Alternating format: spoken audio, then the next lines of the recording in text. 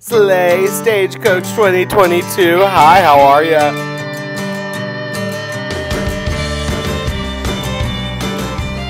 Here we have me and Tristan beginning our journey out to the desert of Indio, California. We had about a 2-hour road trip. We pulled up to the house where Tristan went ahead and began to enter in the gate code, not to be confused with the house code. After a little bit of confusion, we finally made it into the house and headed straight to the hurt curve. The house was absolutely beautiful, stunning, colorful. Should have done more of a full-on house tour, but simply was too overwhelmed to do so. Let me hear it for a cannonball. Sorry, girls, for getting you all wet. I feel horrible.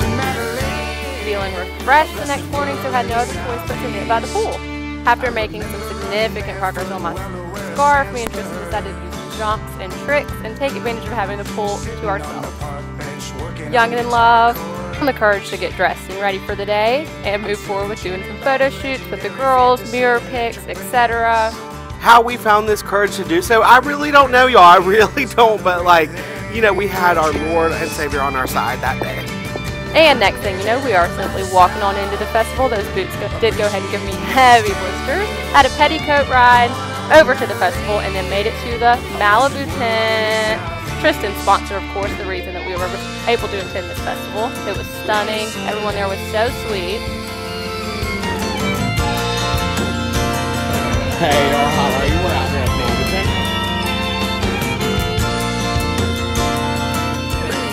After this, things took a slight turn for the worse when I was a little bit overserved by the bartenders and Tristan got mad at me, but that was not on me. That is on the bartenders. I cannot take responsibility at this time. On that note, I had to send Channing into her timeout section. Here she is. But even through it all, we ended up making up. And then we woke up absolutely exhausted, but thank God we had Courtney and Patrick, our roommates, here to join us.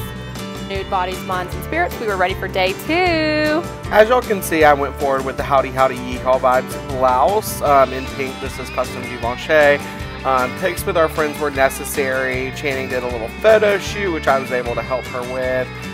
Here she is, probably wanting to push me in the pool. Having a sweet, tender moment with our pedicab driver. We could not walk into the festival. We had blisters and we were absolutely exhausted. My goal for day 2, just to document a little bit more, as I was not able to do so on Friday night. So here we have the Ferris wheel. We were not able to get on. Next thing you know, we have entered the honky tonk. We have Kendall J here featured. It was stunning, more of a DJ vibe, and then we were on to Carrie Underwood.